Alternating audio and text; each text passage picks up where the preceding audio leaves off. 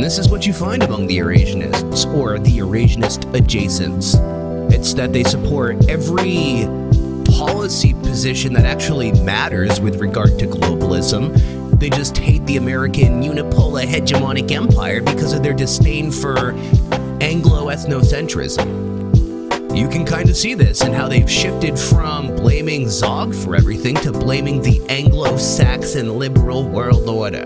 These are guys with mixed ethnic backgrounds with no clear sense of belonging to any one ethnic group. And then they get into historically Anglo countries and they have disdain for Anglos because they're not accepted as Anglo. Not entirely unlike the dynamic between Jews and whites more broadly.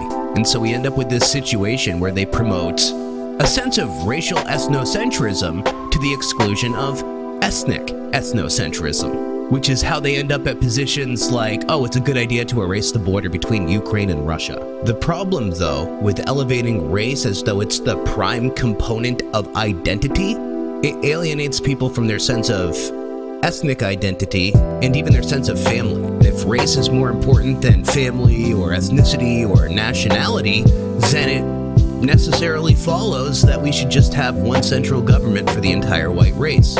And that would obviously be a trend toward borderlessness, toward internationalism, toward this large spaces civilization state idea that Dugin proposes. Eliminating or suppressing the ethnic distinctions between individuated groups of white people isn't going to preserve the identity of those groups.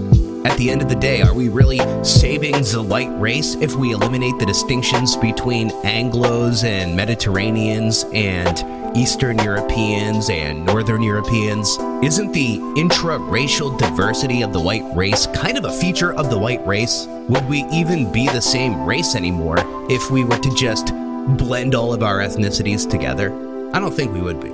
Embracing white clergism to stave off white genocide is like cutting off your leg to save your foot. But you'll notice that these Eurasianists, that these pan-white nationalists who masquerade as nativists and nationalists don't have any real qualms with the globalist agenda. They just want it to be administered by a different central state. Yeah, they'd like to change some of the aesthetics. They don't want homosexuality. They don't want the homo part of Globo Homo, but they're totally down with the money printing. They're totally down with the central planning of everybody's biometric information through vaccine technology.